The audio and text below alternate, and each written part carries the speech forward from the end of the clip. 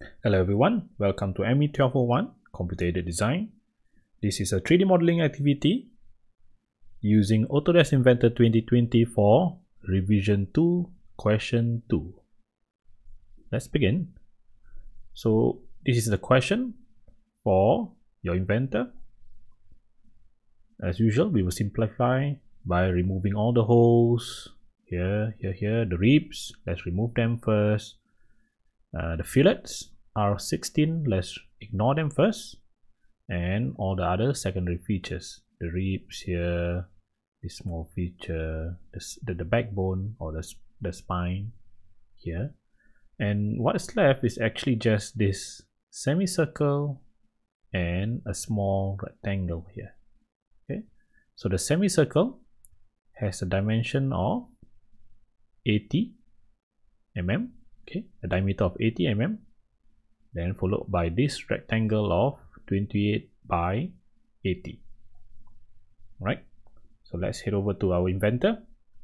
This is your final product of the revision question 2. Right, so what we are trying to do is actually just this rear piece here. So go to Files, Create New. Under Matrix folder, double click on standard mm.ipt. Inside your model browser, click the plus sign, left click on the YZ plane, press the shift key and click on the XY plane. Let go of your shift key, right mouse click and click on visibility. Okay, so I will start with this YZ plane, create a new sketch.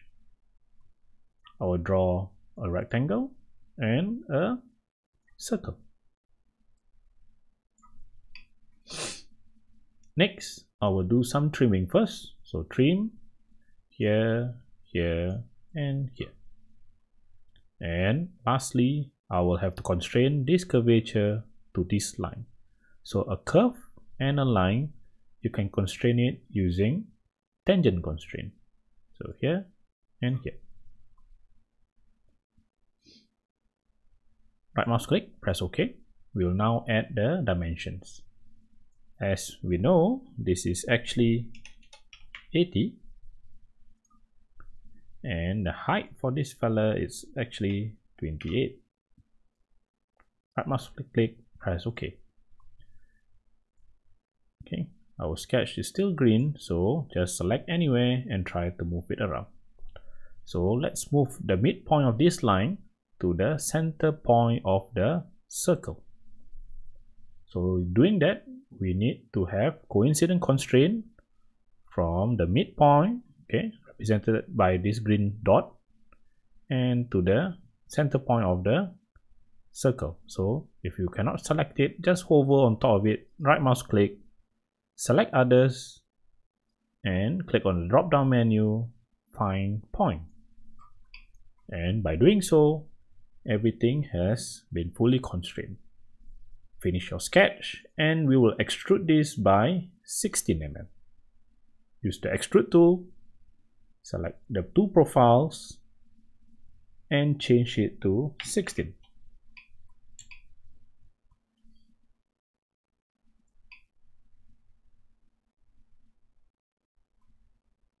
Let's do a flip. Okay, why do I have to do that? Is because by doing the extrusion on the other side, okay, the opposite side, I can actually make use of the default plane to do the measurement for this 36. But this is just optional. So press OK. Next, I will do the small hub here. Okay, diameter 44. Again, as you can see, I can begin from this flat panel here, okay, just where the rectangular ends, and I can draw that circle of diameter 44, and I can extrude asymmetry both ways. Means I can go up by 8 mm and go down by 24 mm. Alright, so starting from this surface, create sketch. I will project geometry for this axis here, and I will draw a circle. Make sure when you are going up, the projected edge gets highlighted so that we know that we are using that as a reference. Let's dimension them first here, 44. Now, the distance between this center to this fella here is a little bit tricky because we have 36 and 56. Alright, not a big issue. So let's just add a point somewhere here, dimension it accordingly, here to here, which is 36, and from here to the center here it's 56. And by doing so, we have our diameter 44 fully constrained. You can finish your sketch, click on extrude tool, select the sketch, and this time change it to asymmetric direction with the top direction as, okay, take note, any time that the box is selected, the arrow gets highlighted, or it turns into a golden color. So for this case, we want the top here going upwards by 8 mm, while the bottom here we are going by 24 mm. Press OK. Next, I will do the spline here, the spine here, not spline. Okay, the backbone. And this backbone, it has a horizontal line, and then upon some length, it goes tangent to the diameter 44. Okay, and these sloping lines are actually 60 degrees to one another. So from the look of it, we will assume that this sloping line to the horizontal axis is actually 60 divided by 2, 30. So they are symmetric about this center line. Again, I will reuse back this face as your create new sketch plane. I will now draw a horizontal line from here, somewhere here, let's just estimate. And when we come about the diameter 44, make sure there's a tangent constraint symbol that appears. Let's repeat again to the bottom here, from here, make sure the tracing line has appeared. And yeah, repeat again, make sure that you have the tangent symbol appearing. Okay, if it doesn't appear, it's okay. Just make sure it ends to the circle. Right click, press OK, and remember to apply the tangent constraint. Right click, press OK. Now, if you see here, the length from here and here isn't moving together. However, we know that the length must be the same from the drawing itself. So we can use the equal constraint to make sure that these two lines have the same length. And lastly, let's dimension here to here. Oops, I got it incorrect. Right click, let's delete this. Dimension again, from here till here, it's 60. And voila, we have done it. Finish your sketch, and let's extrude it downwards by 16 mm. Alright. Click on the extrude tool, select the profile. Okay, you notice that my profile cannot be selected. Okay, so what you need to do is actually just by adding a little bit of lines here and there, and we test it out again to see whether we can perform the extrusion or not. So press cancel and double click on the sketch number 3 inside your model browser. Let's project geometry for this edge, finish your sketch and try again. Okay, this time we can only select the edge here. So what's missing is actually we need to draw a circle. Okay, a little bit of arc here so that we can extrude it outwards. So press cancel, go back into our sketch number 3 by double clicking on it, and this time use center point arc. Starting from here, we will go all the way to this starting point and then move inwards until the other end. Let's press F7 to check. Okay, it looks complete. Right mouse click. Nope, sorry. We will just highlight this bigger circle and right click to make it into construction line.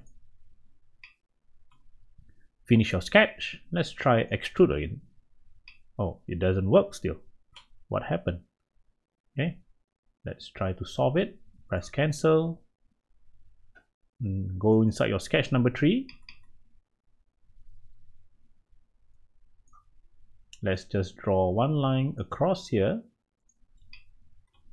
Finish your sketch and extrude it. Oh.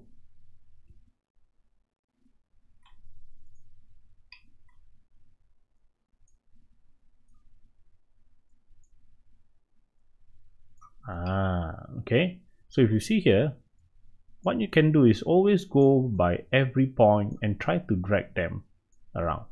As you can see, this edge here is the one that is causing the issue.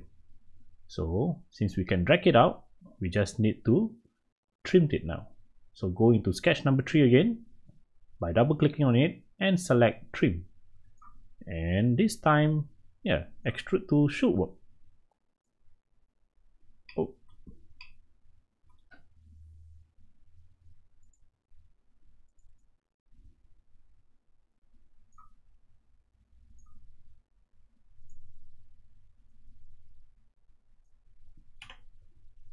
Okay.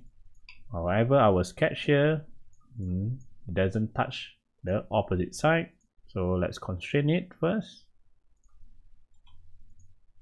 Extrude again. Yes, it works. And it has a thickness of 16 here.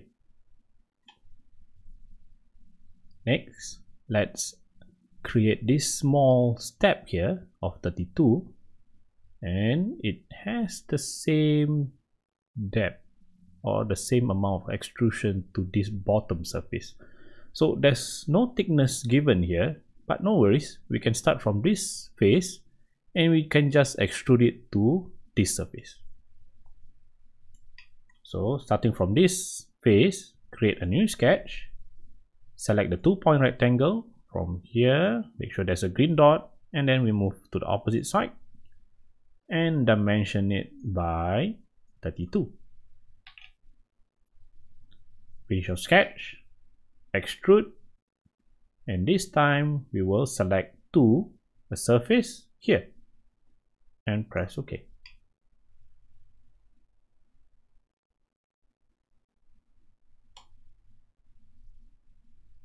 Next, let's perform this small hub here of diameter 32.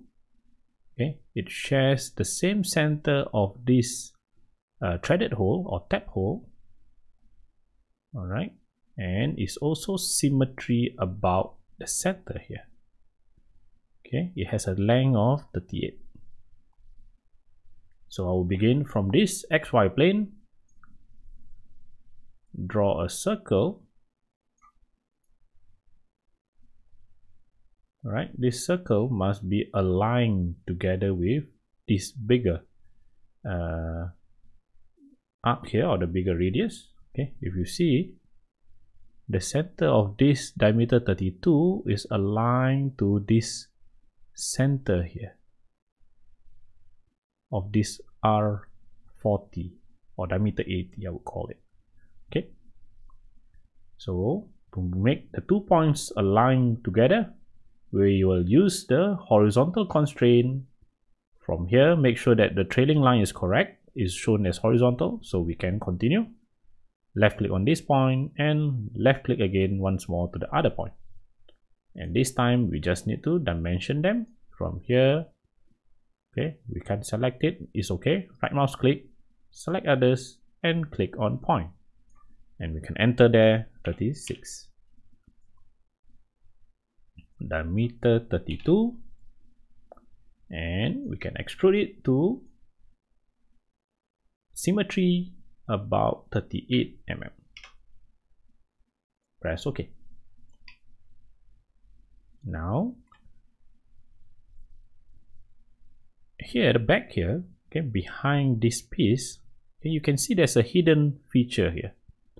This hidden feature from the plan view is just a common rectangle.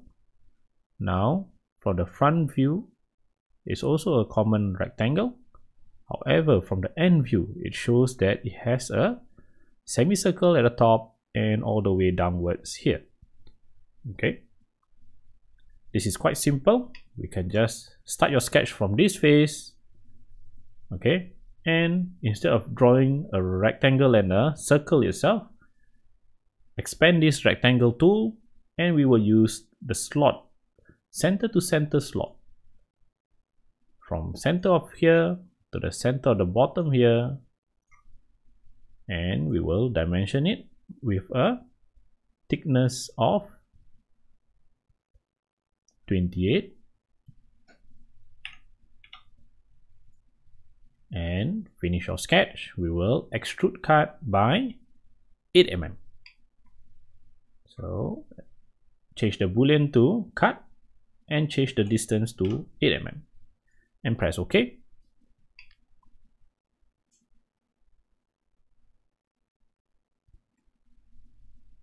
Now, I will always like to leave the rib to the last because it's the feature that will cause a lot of issues if you don't know what you're doing. Okay, but it's okay. For this question itself, take a look at the rib here. If you're not careful and you apply this rib, most of you will not be able to create the rib at all. Okay, the reason is because of this feature here. Let me zoom in, and if you notice carefully, the rib is actually touching about a flat feature on this diameter 44 circle. Okay, so even before we can create the rib or sketch out the rib shape, we will need to create a cutout of 12 mm. Okay, means we will draw a line, dimension that line of 12 mm and extrude cut by a certain value, by a certain amount. Okay, the amount is not so critical here. Let me zoom out a little bit. Let's go into our inventor.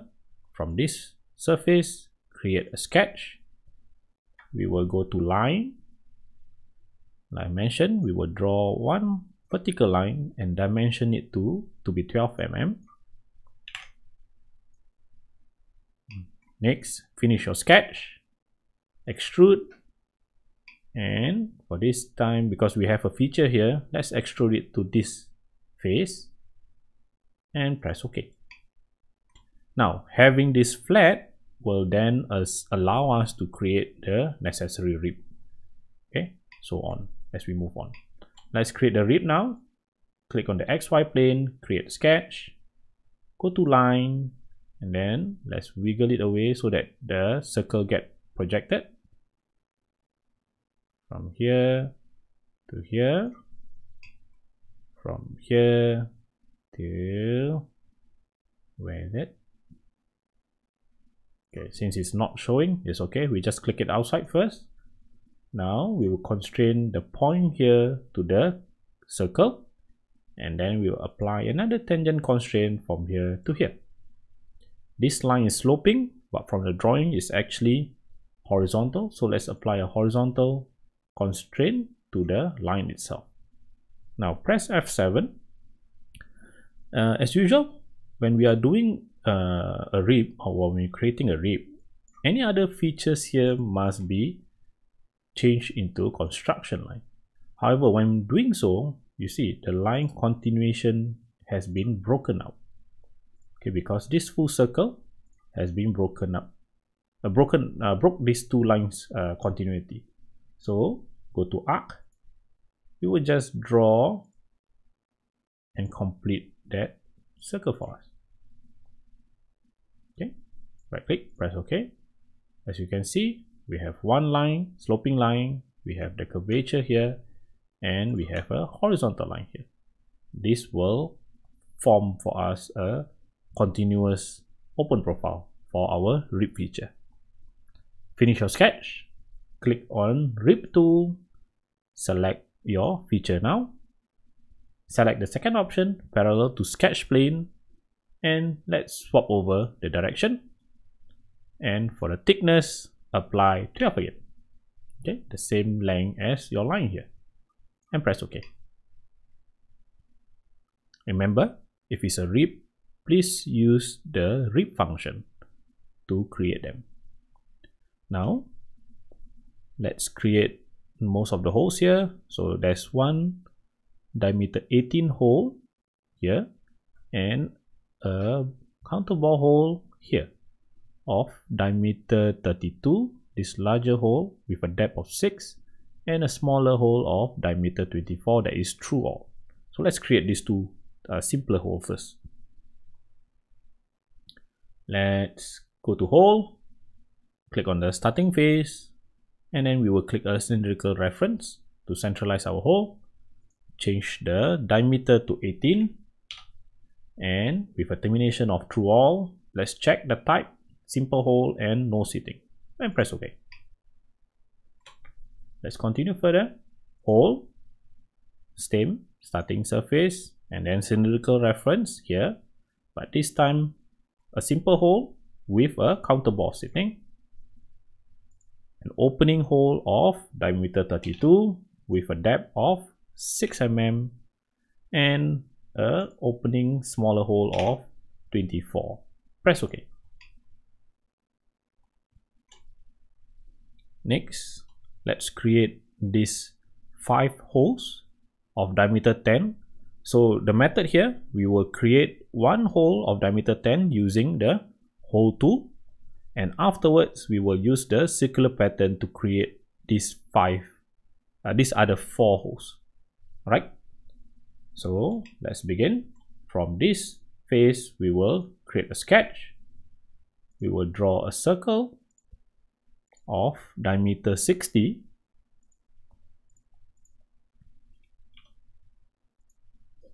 Project geometry of this vertical line, and we will insert a center point about that intersection. Once done, finish your sketch. Click on the hole tool. Okay, automatically Inventor will select the center point that you have created. This time it's a simple hole with no seating, a through all with a diameter 10. Press OK. Let's check. Looks good. Use the circular pattern. Select your feature. Under the rotation axis, select it and click on this diameter 80 as your reference. Okay, your placement have 5 instances with an angle of 180. Take note, when we have applied so, okay, we are missing actually 2 more holes on the opposite side. So that's where we can either click on this rotation axis and take a look. Oh, this isn't helping, it's just swapping the direction. So let's swap it back. But we can actually click on this mid plane to ensure that we have equal amount of holes created or equal amount of features created on both sides. Next, press OK. Yep. Here we will create the M12 hole. Okay, center to center it's 58. Okay, and it has a 36 mm from this flat surface. So I will create from this surface as your starting point. Create 2 points, 1 and 2. Let's dimension them as 58.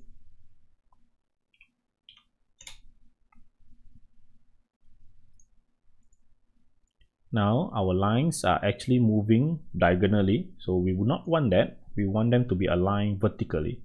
So click on the vertical constraint, click on the 2 points, and now your lines or your points will not be rotated. We need these 2 points equal distance about this center line. So click on dimensions, select the center line here and select one of the points, either one. Okay. This time we will just click 58, divide by 2 and press the tick key. So automatically Inventor will calculate what's the center distance, what's the distance between themselves. Now here to here it's 36. and the sketch, the center point looks fine. Finish your sketch and click on hole. Okay, for now this is a threaded hole, or in Inventor is known as a tab hole. With no seating, let's change the thread type to ISO matrix with a sizing of 12 mm. Okay, since there's no pitch being identified inside the drawing, we will just assume this as a coarse thread. Right, the full depth, since this hole has a termination of through all. Finish your hole creation. Now we are almost done. Okay, let me tell you which one we are missing. We are missing this R16 and also the threaded hole here, or the tab hole, the M8 tab hole over here. Okay, let's complete the simpler one and then we will tackle the a bit tougher one. So click on fillet, change the radius to 16, select the two edges here and here and press OK. Yeah, very quick. Next, I have to create a starting point where the hole will start. So if you see here carefully, okay, this hole will be drilled from the right inwards to the left. Therefore, I will need another work plane created about this diameter 44, tangent to this diameter 44. So that work plane, that new work plane will act as where I can place my center point of that hole. Okay, so I will use this vertical work plane that is existing, and I will click this diameter 44 curvature to create a work plane that is tangent to this diameter 44. So click on planes, select this vertical work plane, and then select the curvature. With that, we have this work plane that is always tangent to this feature, cylindrical feature, whatever the dimension, if we happen to change it next time. Click on this newly created work plane, create sketch, project geometry of the vertical axis, and we will include a center point here. And this hole, okay, the center of this hole, or the location of this hole, it's 16 from the base. Finish your sketch, click on hole. This time, under termination, we will click on 2 to the surface here, and we still are using tab holes. Okay, ISO matrix profile with a sizing of 8 mm. Again, this time there's no two depth between the tab and the drill hole, so we use full depth and press OK. Okay, always double check when you're creating holes on the curvature that the hole doesn't go through all the way through the solid body. Okay, for this time it's fine.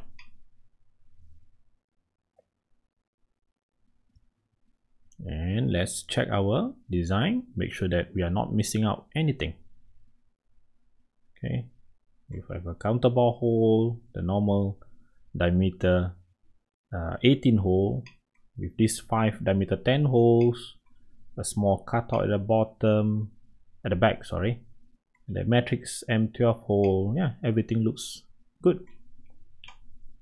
All right, so happy trying, all the best.